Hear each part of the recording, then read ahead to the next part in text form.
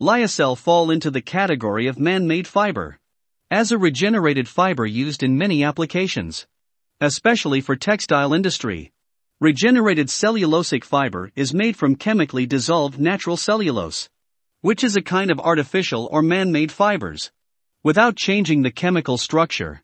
This kind of fiber is totally biodegradable, while the other man-made fiber, such as synthetic fiber, which is produced from synthetic high molecular weight polymers, is not. With the increasing demand for environment and sustainable concern, the more environmental friendly product are required more and more. The history of fabric creation began in ancient times, and traces of natural fibers such as flax, cotton, silk, wool, and plant fibers have served man's textile needs. Later, there are an improvement in machines for spinning, weaving, and finishing, revolutionized the processing of fibers for fabric.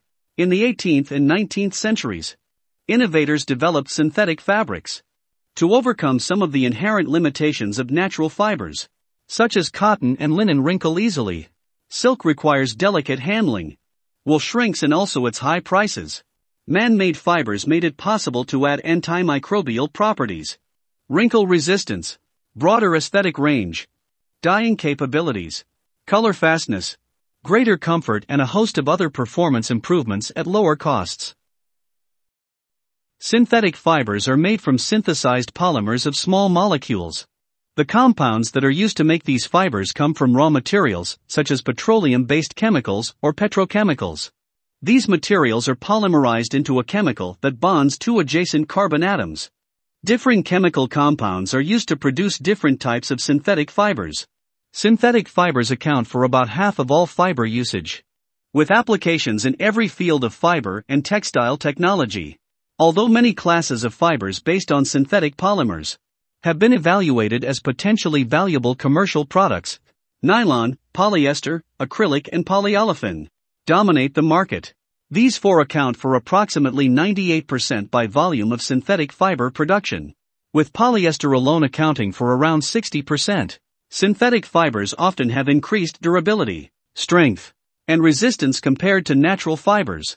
They can also dry very quickly, be extra absorbent, be made into waterproof fabrics, and be made into elastic or stretchy fabrics for swimwear and lingerie. But they do not trap air pockets like cotton and thus provide poor insulation. Some consumers claim that textiles made with synthetic fibers are less skin-friendly or may cause discomfort over long periods of wear. Most synthetic fibers absorb very little moisture and thus may become sticky when the body sweats. At the end of their life, the waste produced by synthetic fibers is generally not very good for the environment. When burnt, they can produce poisonous gases. Synthetic fibers are a source of microplastic pollution when landfilled. They take a long time to degenerate as they are non-biodegradable, and the chemicals used in their manufacture can leach out into the environment. Come to the regenerated cellulosic fiber. That is the main topic we are going to discuss. Despite the fact lyocell, modal, and rayon are all made from wood pulp, the way they are manufactured means making them not truly a natural fiber like cotton, hemp, or wool. Nor can they be considered synthetic fabrics, as they are originally sourced from natural wood. This is why they are typically referred to as regenerated cellulosic fibers. The properties of these cellulose fibers are more similar to natural cellulose fibers like cotton or flax than synthetics such as nylon or polyester. Let's start with an overview of the development of these fiber. The first generation is rayon. Sometimes is called viscose rayon or artificial silk. It is known for its high luster and bright shine, whilst feeling soft and smooth to wear. But this kind of fabric is weak and shrink when wet. As one of the regenerated cellulosic fibers, viscose fiber has the largest output. However, the wastes produced in the manufacturing process are difficult to eliminate, which restricts the development of viscose fiber. The rayon manufacturing process. Start with treating the pulp with caustic soda solution to form alkali cellulose. When mercerization is complete, the excess of caustic liquor can be pressed and then transferred to a shredding machine for the next operation. The pressed alkali cellulose is shredded mechanically to yield finely divided, fluffy particles called crumbs. Carbon disulfide is added to form sodium cellulose xanthate. This process is called xanthation. The yellow crumb is dissolved in aqueous caustic solution. Because the cellulose xanthate solution has a very high viscosity, it has been termed viscose. As the alkali cellulose needs aging, this viscose solution requires to be ripened to give a solution having the best spinning qualities. Hence, the ripened solution is again filtered carefully and deaerated. The solution is now ready for spinning to produce viscose rayon filaments by wet spinning method. The viscose solution is metered through a spinneret into a spin bath containing sulfuric acid to acidify the sodium cellulose xanthate. Once the cellulose xanthate is neutralized and acidified, rapid coagulation of the rayon filaments occurs, which is followed by simultaneous stretching and decomposition of cellulose xanthate to regenerated cellulose. However, a large amount of industrial discharge generated in this process will restrict the development of viscose fiber industry. The second generation of cellulose fiber is modal. Its softness has been enhanced and strength has been added to the fabric, so that it doesn't shrink or stretch when wet. Production of modal is very similar to the process to make rayon, with a few modifications to produce a higher strength fiber with an even softer finish. Lyocell is then the latest development in cellulose fabric technology. It's better for the environment. Due to advancements in sustainable manufacturing, Lyocell also retains the softness, drape and potential antibacterial properties of previous generations. In order to meet the demands of environmental and increasing performance, Lyocell fiber, instead of viscose fiber, will become the most dominant production capacity of the regenerated cellulose fiber. Lyocell fiber is claimed as green and eco-friendly fiber. The preparation of Lyocell fiber is based on the cellulosic non-derivative solution system, N-methylmorpholine N-oxide system, which is non-toxic and recyclable.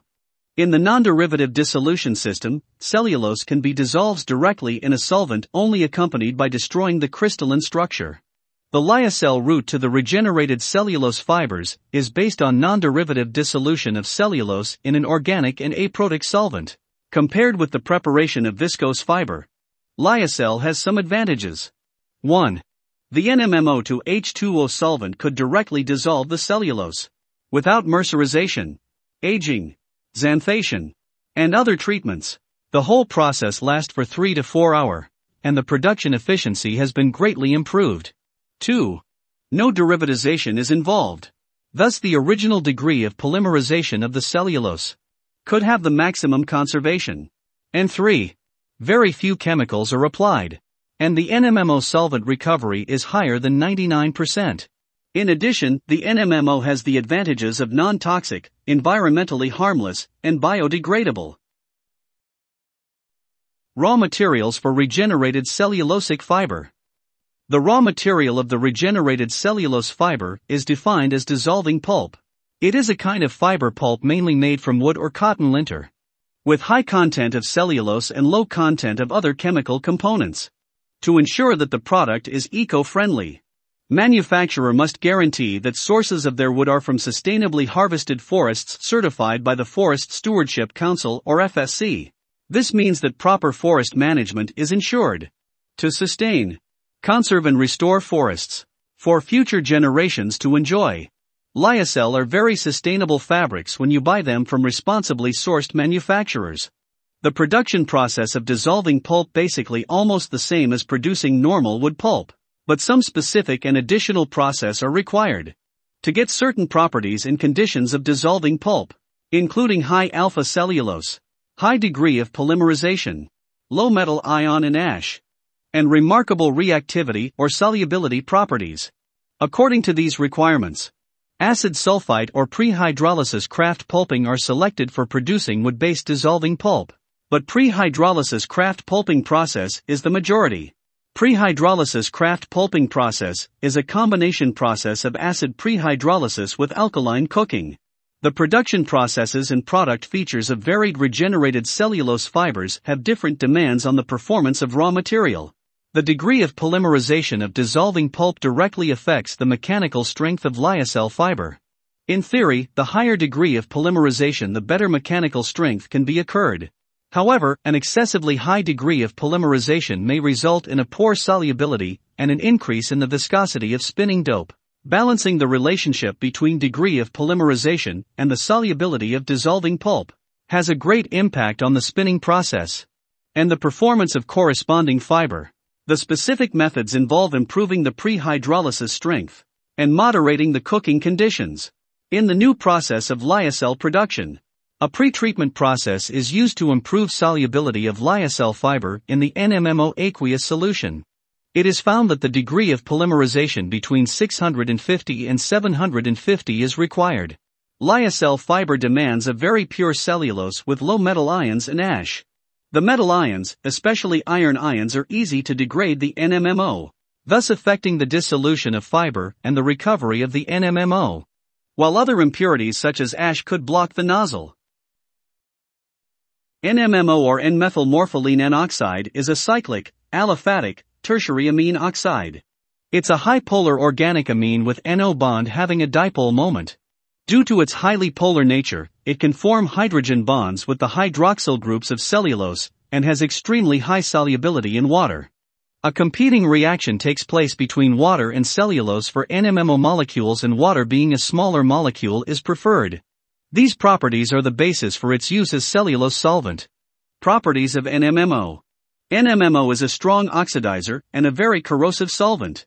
Pure NMMO melts at 170 degrees Celsius. At temperature more than 150 it can undergo highly exothermic decomposition reactions. Therefore, pure NMMO melt cannot be used as a solvent for cellulose. NMMO mono and dihydrate melt at 74 and at 35 degrees Celsius respectively. Therefore, water content and temperature of NMMO play an important role in dissolution of cellulose. NMMO hydrates of required composition, or NMMO/water, can be used as a possible solvent, and relatively homogeneous cellulose solutions can be prepared only with relatively minor amounts of water. The Lyocell production process starts by suspending pulp in water and NMMO.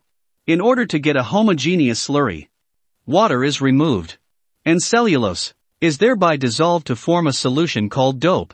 Prior to spinning, the cellulosic solution is filtered in order to remove undesired particles and undissolved material. The heart of the production is the spinning process, where the cellulosic solution is pressed through a number of very small orifices, thereby forming cellulosic filaments. These filaments are cut into staple fibers of desired length, and then enter the after-treatment zone, where the fibers are washed, and a finishing agent is applied. The wet staple fiber are then dried, opened, pressed into bales, and finally packed to obtain the final product. The recovery rate of NMMO in the Lyocell process is more than 99%. The recovery starts with filtration and pre-purification steps of the spin bath, before water is removed by evaporation, to obtain makeup NMMO. And the whole cycle can start again. Water that is obtained from the evaporation step is also fed back into the process, and only a small amount of water is sent to the wastewater treatment plant. Structure and properties of Lyocell fiber. Lyocell fiber is quite different from viscose fiber and native cotton fiber in structure. The cross-sections are lace-shape, roughly circular and flat for viscose, Lyocell, and cotton, respectively. Application of Lyocell. Compared with other regenerated cellulose fibers, Lyocell fiber has excellent properties. Thus, it is widely used in clothing, non-woven, conveyor belts, industrial filter material, and even medicine fields. Lyocell fiber can also be blended with cotton, hemp, silk, synthetic fiber, viscose fiber. For textile, the advantage of Lyocell fabric are: it's very breathable, that helps keep you cool in hot weather. It's antibacterial, meaning that your clothes will smell fresher for longer. It's comfortable. It's strong when wet. Unlike rayon, this gives the benefit of being able to be machine or hand washed without needing to worry about the material stretching or losing its shape. It's not crinkle or crease, so it's useful if you hate ironing. It's versatile, so you can use it for everything, from soft flowy dresses or t-shirts, through to breathable bed sheets, stretchy activewear, or stiffer smart shirts. It's great for sensitive skin, so it helps keep the skin dry and avoids irritations. Finally, it's biodegradable since it's a 100% natural material made from wood pulp, meaning that it can fully biodegrade through home compositing. Anyway, Lyocell will be a very sustainable fabrics when you buy them from responsibly sourced manufacturers. And it can be less eco-friendly if blended with less sustainable fabrics. Thank you very much for watching. subscribe and follow our channel. For other information, at YouTube channel. Excellent products and supply.